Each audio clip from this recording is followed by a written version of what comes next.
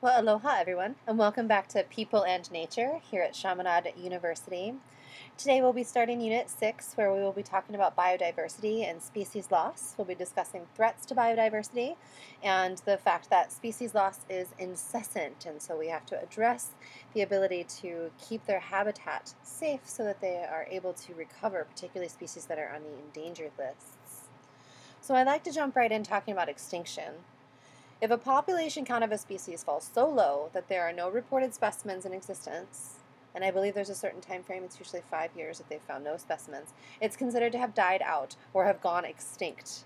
And species that are in danger of extinction are considered endangered. These species are very low in population and are facing habitat loss and are likely to face extinction themselves if we have no intervention. So these are the exact definitions. Extinct means that there's no reasonable doubt that the last individual has died. Determined after exhaustive surveys of animals' known range and expected habitat. So in order for an animal to be considered extinct, it has to have demonstrated that that animal existed in the first place, which lots of animals that are entering into habitat loss or having endangered, just being endangered in general, often aren't even discovered yet because we are ravaging our environment faster than we're able to keep up science-wise. We also have endangered species, which are species that are very unlikely to survive if our operations continue as normal, basically. They have a reduced population, drastically reduced habitat. These guys are critically endangered. Critically endangered means that they're considered to be facing an extremely high risk of extinction in the wild. That means that they are right on the cusp of becoming extinct. Vulnerable populations are near endanger. They are right on they're bordering, basically, and if causal factors continue, they may end up nearing endangerment. However, if intervention occurs, their numbers could rebound. Their numbers are currently abundant and stable, but are under threat from multiple aspects. Generally, these factors include things like overexploitation of, say, it's a food resource, or habitat destruction, so something that is going to endanger their ability to find food or shelter or water. Organisms that are considered near threatened are populations that are small populations that are at risk, but are currently doing okay. However, a small unexpected threat could easily cause a critical decline. So these populations are doing well for now, but have to be left alone geographic disturbance-wise. So we're not able to go through and put a shopping mall, for example, in one of their habitats. And then we have two which are going to be areas that generally aren't going to concern us. One are the ones that are of least concern. These are species that are in high abundance. But lastly, we also have species that are unknown. And unfortunately, a high percentage of our species actually fall into this category. And that means that we just don't have enough information on their species population levels, etc., on their habitat, on their food source. So something is missing from the literature that disallows us to be able to put them in any of the above categories.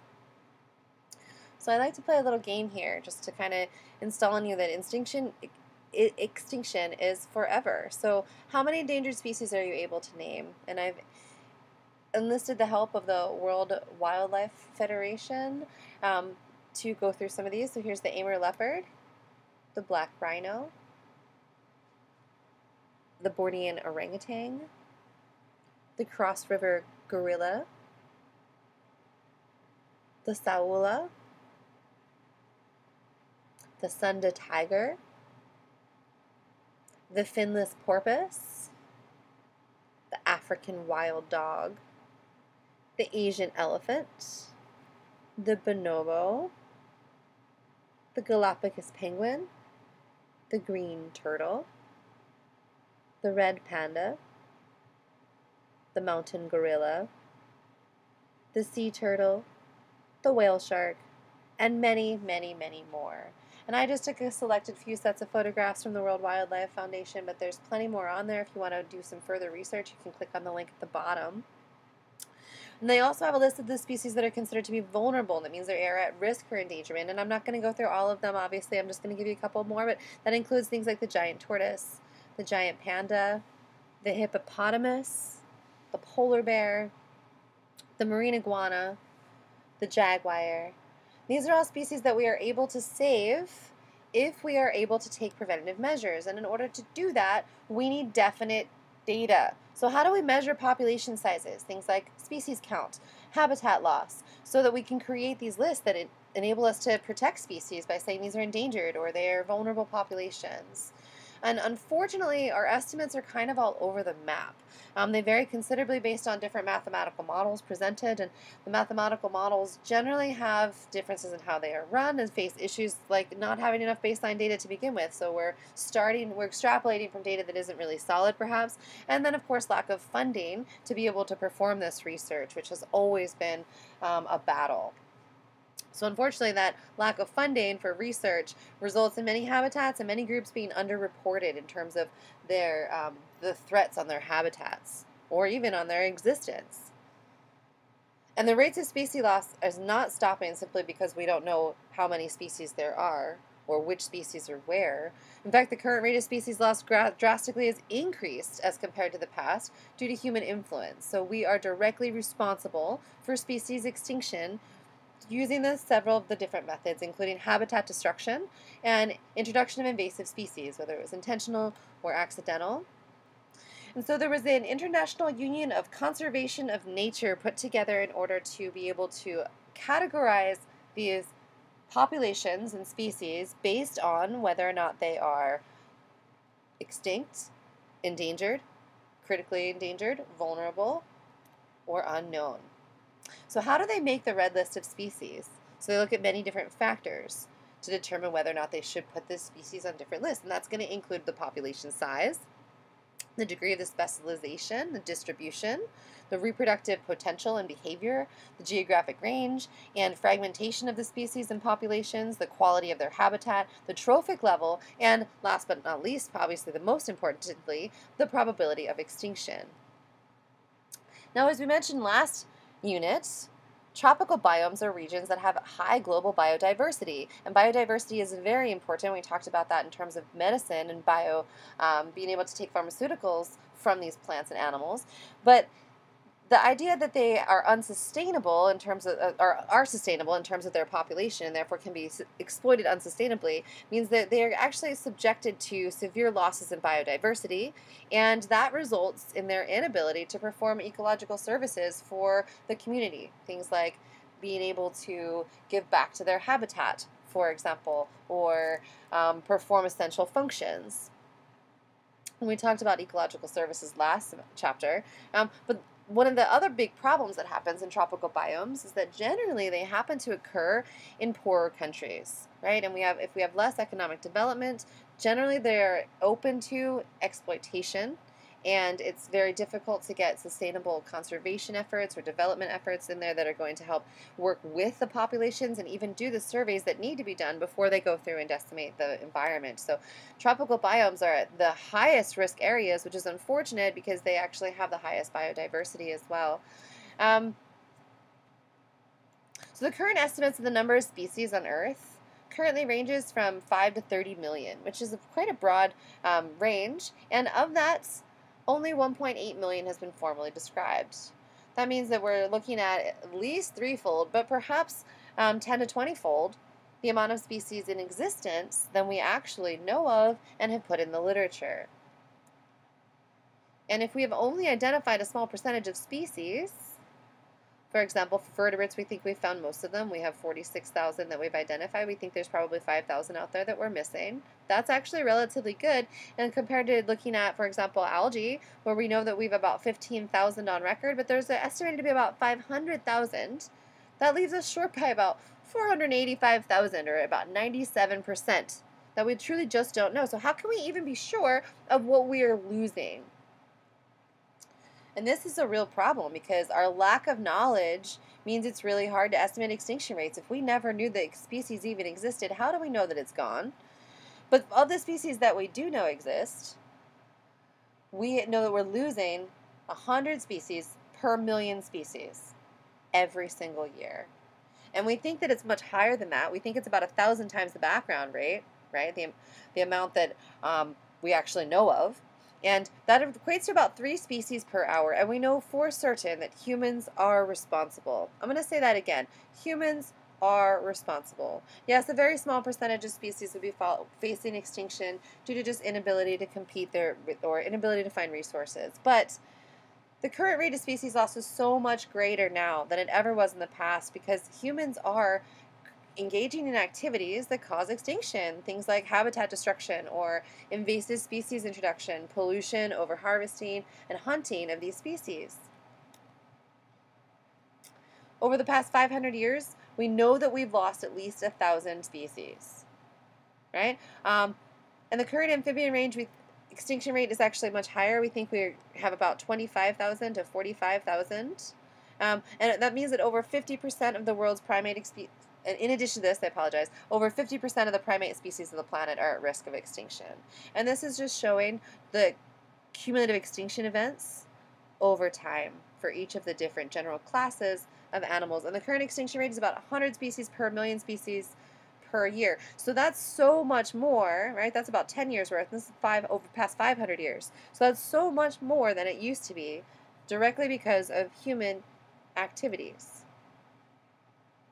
So, of the extinction events that we know of since 1600, the causal events have been mainly human. Approximately 98% of them: hunting, introduction of foreign species, habitat destruction, etc. Approximately only 2% have been of what we consider to be natural causes. So over the past 500 years, we've drastically increased these human activities that are leading to massive extinction events on the planet. So let's talk about some of the things that I want to talk about today, right? We aren't exactly able to quantify the biodiversity on the planet, but we do know that it's decreasing rapidly and that humans are responsible. And we need to use species conservation biology to be able to look at how we can investigate the conservation of biodiversity, and that's going to be very important. So the big questions we're going to have to address here are what kind of solutions are out there, and how have the solutions emerging been directed at preventing environmental impact versus limiting the extent of current environmental impacts, or restoration of systems where environmental impacts have already occurred. So habitat restoration in areas that have already been deforested, for example.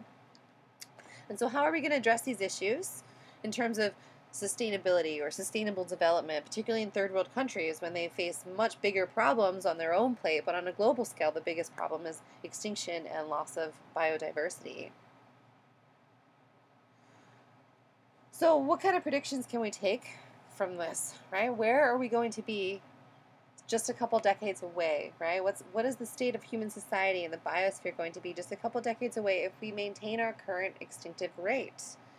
And how can we determine if populations are actually at a threat for extinction, right? How do we know that we'll put them on the endangered list versus being able to restore those populations? What are our methods of being able to restore balance and restore habitat so that these species actually are going to be able to get off of the endangered species list eventually, right? That's the objective, is to put them on the vulnerable and then have them end up at the point where their populations are restored to normal.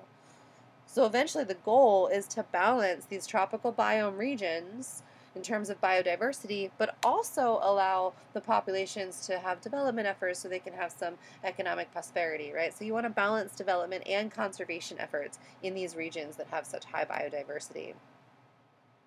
What are the major threats that these biomes face, and how can we try to intervene and limit the extent of these environmental impacts? And what happens when these impacts are going to be kind of at odds with economic development, right? Because it's always about the bottom dollar for the humans, but that's going to lead to our global demise. So what kind of conflicts do we have between things like exploration, sustainable development, and conservation and economic development, etc., in these tropical biome regions?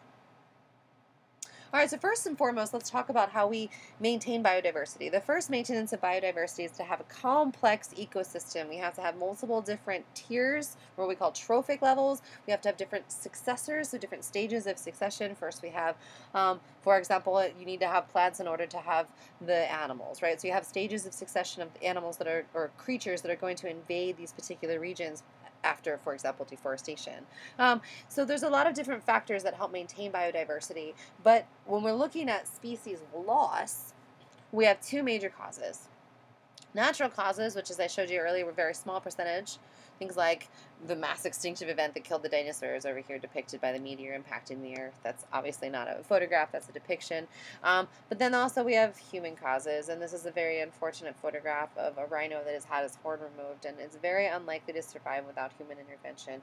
Now, hopefully this guy did stand a chance since he is still alive and was being able to be saved by someone who could take him to an animal hospital, but without his horn, there's a high chance of there being an infection that's going to lead into the brain. So this is the animal that's going to end up being lost simply so that they can get a very small percentage for voodoo, realistically, a unbacked scientific theory that you can increase male virility by taking a rhino's horn and grinding it up and consuming it. So this is one example that's poaching, but there's several other examples of human causes that can cause species loss. So the natural causes of species loss are generally pretty catastrophic events, things like volcanic eruptions or meteors hitting the Earth, massive droughts, plagues, ice ages, but also it can be a little bit more subtle, things like competition for food resources and habitat, or predator-prey relationships that kind of go awry and out of balance, right? If we end up with way more predators than prey, it's very easy for the prey to end up going extinct. Sometimes that's followed immediately by the predators, right, if you lose your food source. But we have a ton of human causes as well. And the human causes make this little anagram, and hippo. So that'll help you if you want to kind of remember if you end up running into questions on the quiz. But and hippo stands for agricultural practices, natural hazards and disasters that humans have exacerbated, things like dams breaking, etc.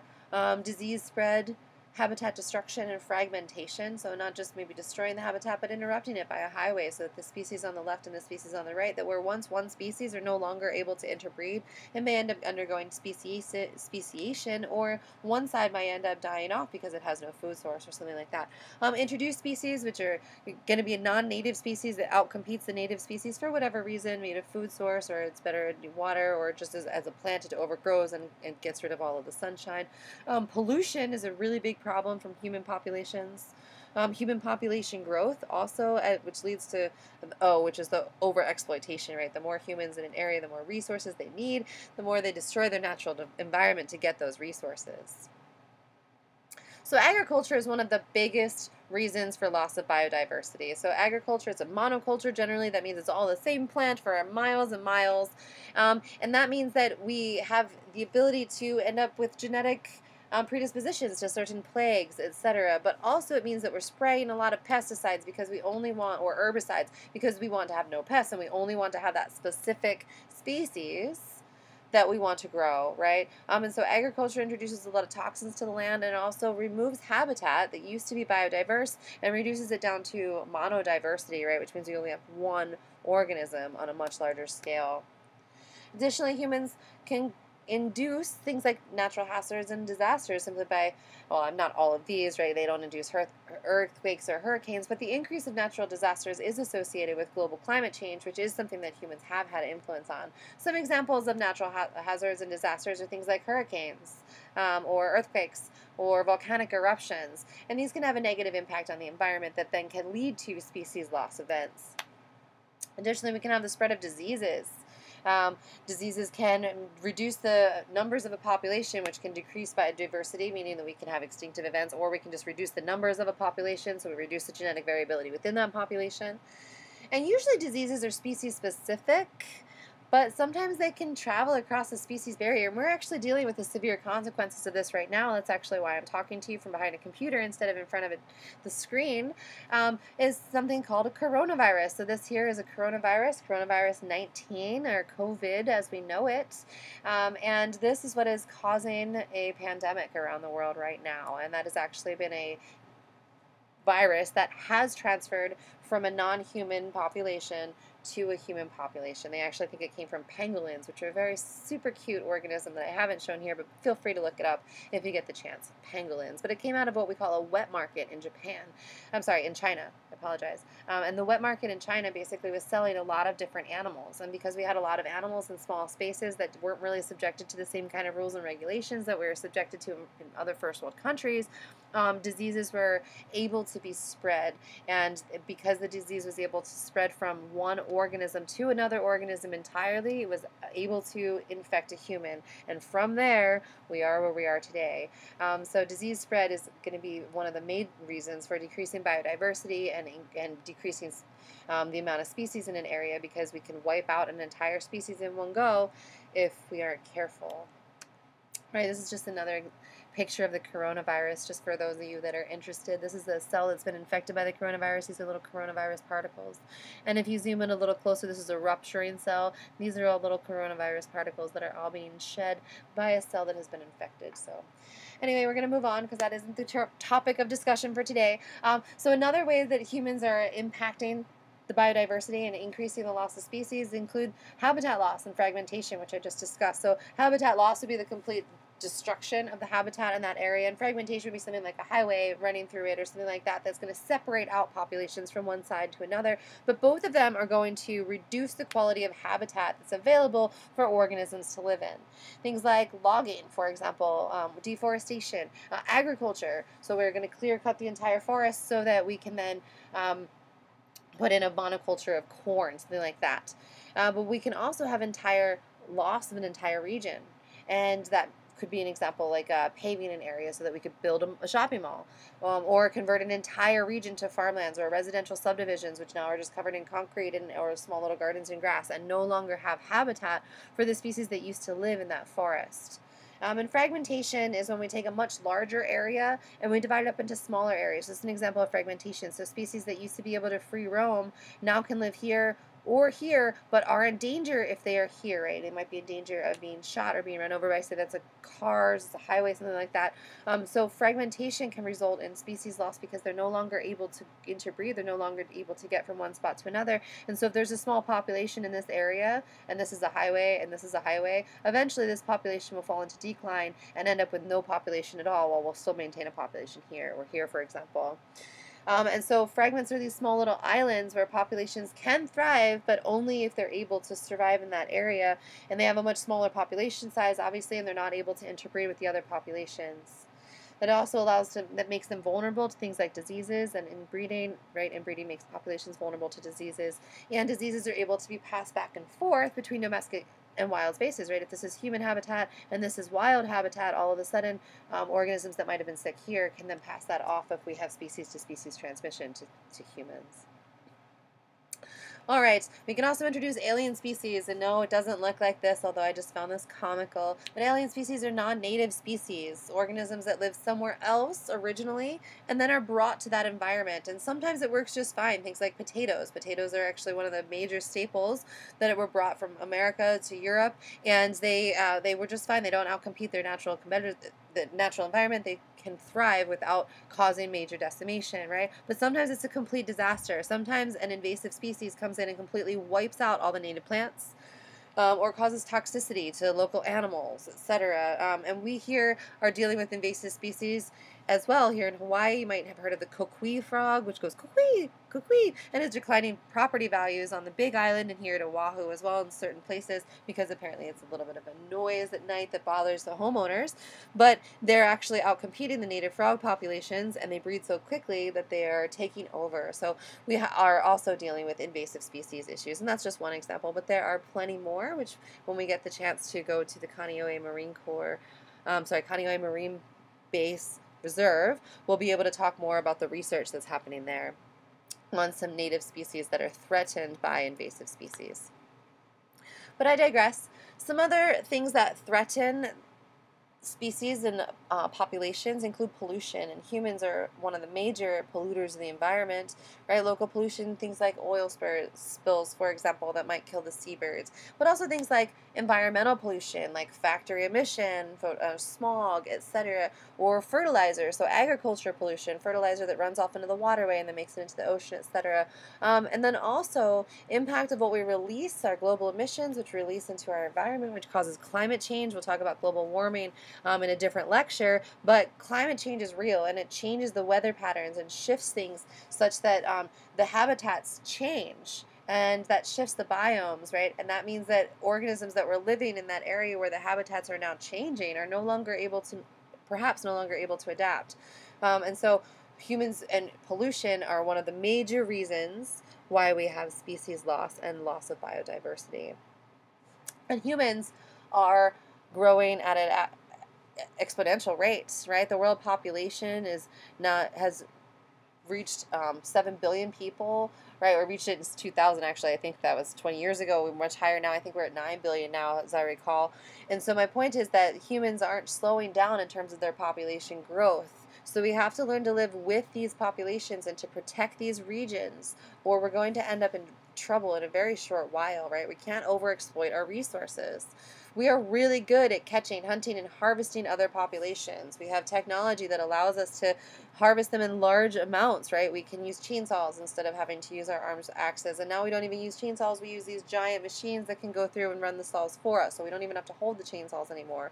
We can use tricks to be able to hunt fish like sonar and trolley nets. And we talked about that when we talked about fishery populations, when we talked about aquatic diversity. But my point is that we no longer play fair, right? We can exploit resources to the point where we have nothing left, and that's called the tragedy of the commons. Basically what that means is that when individuals are doing what's best for them, right? They're feeding themselves and their family, or they're taking a bunch of fish out of the ocean so they can sell it at market to be able to be economically prosperous. That's always been considered a good thing, but individually, while it's good, overall it's bad because it leads to exploitation and loss of all the resources. The tragedy of the commons is basically when everyone does what's best for themselves, it becomes what's worst for the whole. And so in order to prevent the tragedy of the commons, we wanted to try to make a list of threatened species. And a union called the International Union of Conservation of Nature was established, and it creates these threatened species. And we have those several categories that I talked about. That includes endangered, extinct, obviously, endangered, critically endangered, vulnerable, and unknown. And there's a lot of things that we take a look at, including population size, degree of specialization, etc. And if we have lack of information on any of these, then sometimes we end up not being able to afford the protection to a species that needs it simply because we don't have enough information. All right, so the IUCN again makes this red list, and the goals of that were to be able to provide a systematic analysis that could be applied consistently across species to evaluate the risk of extinction events. And again, these criteria include population size. The smaller the population size, the more likely they're going to be susceptible to extinctive events. Their degree of specialization. The more vulnerable they are, because they're more specialized, because they are only able to consume a certain food source, for example, or they need a particular niche. So if they live in a specialized habitat with a limited range of resources, they're not going to be able to just up and move to a different habitat. Additionally, their geographic range and how fragmented it is. So how intact the habitat is and how large a geographic area, the larger they are, the more intact they are, the less likely they are to be affected. But the less intact and the smaller they are, the more likely they are to be affected, because small changes can impact them much more greatly than other organisms. Trophic level, right? Are they apex predators?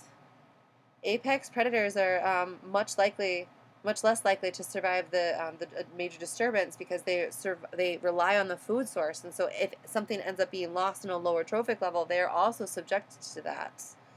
The distribution of the population, so if it's just distributed over a much larger area, or if there's a lot of different populations of that species, they're much more likely to survive if one gets wiped out, for example. Habitat quality, right? If they're already kind of running low on nutrients and energy pathways, then a very small disruption in that pathway can make them more vulnerable. But if they have a lot of options for different nutrient sources, then if you lose one food source, you have other options. All of these factors can be combined to make some species more vulnerable to extinction than others. And that also can come from their reproductive behavior, right? If they have more offspring more often, they have a higher reproductive rate. That means they have more offspring. That means they have a higher percentage chance of those offspring surviving than organisms that perhaps wait much longer for sexual maturity and have much lower numbers of offspring. So let's talk about these parameters. For example, having a narrow geographic range. An example of that is the golden lion tamarin, right? He only lives right here. So if this habitat is destroyed, that's it. There's nowhere else for this guy to go, right? A small population size, like the snow leopard, right? Small population sizes generally have very low genetic diversity, so they're susceptible to population, to diseases, for example, or they're inbreeding, so they end up with perhaps a crooked tail you've heard of in certain jaguar populations. So they end up with a less genetic diversity, means they are way less resilient to change if something in their environment gives them some sort of selective pressure. If they have a low population density but a large territory, that means that while they're surviving just fine, this guy right here, he's loving his bamboo, he's surviving just fine, but reproduction is also important in terms of survival of the fittest, right? Survival to reproduce. And so if they're unable to meet a mate, then they're unlikely to be able to make babies. And so that means that we have a very large area with very few organisms, but those organisms can't interact with each other very often. For example, the giant panda has a very large range per individual of approximately 5 square kilometers. So the chances of this giant panda interacting with another giant panda of the opposite sex and breeding potential is slim. Other barriers include small populations or very few populations. If there's only one population, then if that population gets wiped out, if that habitat gets wiped out, for example, that's their only chance of survival. The whole species will be lost. Specialty organisms like lemurs that are only found in Madagascar, which is an island found off the coast of Africa. There's only 1 or 2 groups of each of the species. And so if that group's gone, the species is gone. There aren't a lot of subgroups for the species to be able to migrate with. It also leads to in low genetic variability because they're inbreeding with their same population without being able to find another group of the species to share genes with, to have genetic flow, basically. So a 10% rule, that means that 10% of the prey, there should be 10 times as many prey to be able to sustain a predator. And that means that we have way fewer predators than we do prey populations. And prey populations are going to be what feeds the predator. So that means that predators need to be sustained by the population of the prey, right? Also, another problem with large predators is that oftentimes large predators are a danger to humans. And so in indigenous societies, they end up being hunted or be considered trophies, right? Oh, I'm so strong, so look at this tiger's pelt that I brought home. Right? Additionally, if they're competing with humans for food resources, it might be another reason why a local population might hunt this animal to extinction. Another reason an organism might be in danger would be low reproductive potential. As I mentioned, it's not just about survival, it's about surviving to reproduce. And just like the panda, which had a hard time finding a mate, if you take a long while to reach sexual maturity, that means that you have a long while that you could die prior to being able to reproduce. An example of that are the albatrosses. They only produce 1 egg per year, and it takes several years for them to become sexually mature. So they have a low reproduction rate in order to be able to make the next generation. I apologize for my stuttering there. Another barrier might be a seasonal migration, something like the salmon, where they have to undergo a hazardous journey to be able to spawn. And they also have to travel through multiple habitats. So one dam in between habitat A and habitat B can disrupt the entire population from being able to breed, which means that these populations are very susceptible to changes to those habitats. Sometimes species have a very difficult time moving from one habitat to another. Some examples of that are non-flying animals like the cassowary, or flightless birds that are in threatened habitats, right, like the cassowary. Also plants that might rely on seed dispersal by an animal that is facing extinction, right, an endangered animal. So there's less and less of that animal, so that plant's unable to have its seed dispersed. So while we might have a lot of that plant in a certain region, it's not going to be able to move to a new habitat very easily. And so poor dispersers are going to be much more susceptible to habitat loss than organisms that are able to migrate to another environment easily. If animals have a high degree of specialization, like the koala bear, they only have one food source. They only eat eucalyptus. If there's no eucalyptus, they'll just sit there and starve. And if a single food source can be easily destroyed, that makes that animal vulnerable to becoming endangered or extinct. So we use a lot of different parameters to put these organisms into several categories, right? And collapse, these are going to be organisms that are extinct, right? They're already past the point of return. They might not have been entirely extinct, but it might be the very last Galapagos tortoise, for example. So Lonely George, there is no female. This will not continue, right? Once Lonely George passes, he may already have. I haven't checked in a while. That population will be considered extinct. So that would be considered collapsed. Critically endangered means that the chances of their being able to restore outside in the wild are very, very slim, and they are probably only ever going to be able to reproduce in zoos or in care of human habitats. Endangered animals are animals that do have wild populations, but again, they are going to be at critical risk of extinction very easily, so habitat loss can throw them over the edge very easily. Vulnerable, they're teetering, the populations are stable, but again, they could always become endangered very easily if they were to have some sort of event occur. Near threatened and least concerned organisms are not going to make the population, and they're not going to be ones that we could really worry about. Most of the ones that are going to end up on the list, though, are going to be data deficient. We don't have all of the information to be able to make these judgment calls on a lot of organisms. Additionally, some organisms are not evaluated. Deep sea organisms, we have very, very little information on the organisms at the bottom of the ocean. So we have no idea if they're under threat. So not evaluated. Okay, and this is the same thing that I just told you, just in a different format. So now I'm going to go back over what I told you to begin with. Now you have an idea of what the threats are. So extinct population means that we know the last individual is dead, right? Or a collapsed population would indicate that we are not able to reproduce anymore. All of the last living organisms are past reproductive age or the same sex or whatnot. Endangered means that survival is unlikely as it stands. Without intervention, like being able to have them reproduce in zoos, etc., these organisms are very unlikely to survive. They have reduced populations, reduced habitat, etc. Critically endangered, again, these guys are going to be very close to extinction. These are the most endangered that have a very high risk of extinction in the wild and are probably going to be animals that are only going to be seen in zoos from that point forward. Vulnerable populations, again, these are teetering, their numbers are abundant, but there's a lot of factors that could affect their population, things like exploitation and habitat destruction that they are facing or are coming up upon, things like, or areas that are the main habitat that are bordering on areas that have already been deforested, for example. And again, near threatened and least concerned are organisms that are probably going to do just fine without our intervention. And this is just a collage of a lot of different organisms that have made it on the endangered or vulnerable species list. So this is important. This is when I hit you in the heartstrings and tell you that these animals deserve our help, guys. And really they do. More than that, they need it. And we need them too because they're part of our environment. And without all of the different organisms inside the environment, we don't have an ecosystem. And without an ecosystem, we don't have ecosystem function. And so we really need to rely on all of these other organisms for our own habitat as well. All right, so what do we do about this, right? How do we attack this? We need to be able to get a way to affect the tropical biomes. Okay, so these are regions that are going to have the most biodiverse areas, and they've been unsustainably exploited. That means that they probably have low economic income, and they are going to have resources that have been harvested, and that's going to result in losses of biodiversity. Oftentimes these regions aren't even well documented, so you don't even know what you're losing.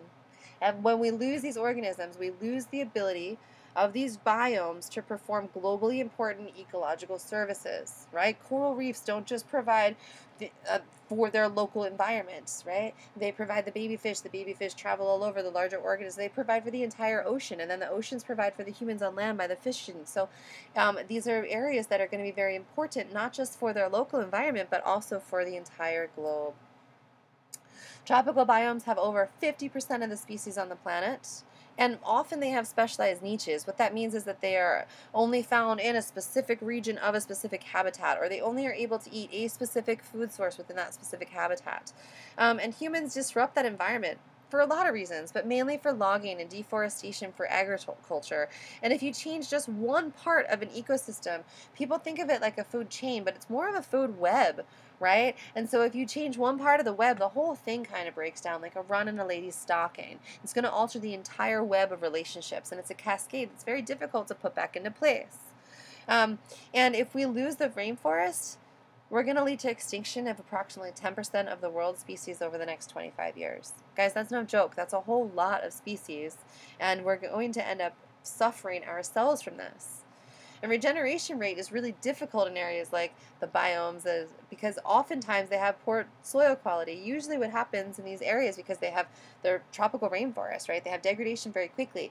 The organisms that are alive right now depend on the organisms that are freshly dead. And so if we end up removing the organisms from like biomass when we deforest something, it's really impossible to get those nutrients back into the soil because we have rapid rapid nutrient cycling throughout the year. And so if we don't restore those nutrients for the next round of plants, that soil is actually going to be depleted of the nutrients that we need. So how do we do this, right? We need international legislation. Because these LEDC countries, right, the low economic countries, these guys are not going to be the ones that are going to step up and help preserve the planet, right? So we need international legislation that can step forward and say, I know that this is your country, but preserving this region is important to the entire globe. And the willingness to participate in these conservation efforts varies from country to country. It's dependent on a lot of things. Economics, right? If they're worried about feeding their families, they're way less likely to worry about the environment. Social and political views. What's going on in terms of war, right? Or diseases. Right now, the pandemic is taking the forefront in every direction. But most of the biomes are located in these regions that are low economic regions. And there's often conflicts in low economic regions between the resource exploration and resource exploitation, really, and sustainability. So this is going to be very important, and it's underscored here. So these are a lot of the regions where we have tropical biome regions shown in green, and you can see these regions that are less economically developed countries generally, and so usually we have exploitation occurring. That's kind of at odds with trying to have sustainable development or conservation efforts occurring. Right? And this is actually very sad globally. 1 hectare of rainforest or 2.4 acres of rainforest are destroyed every second.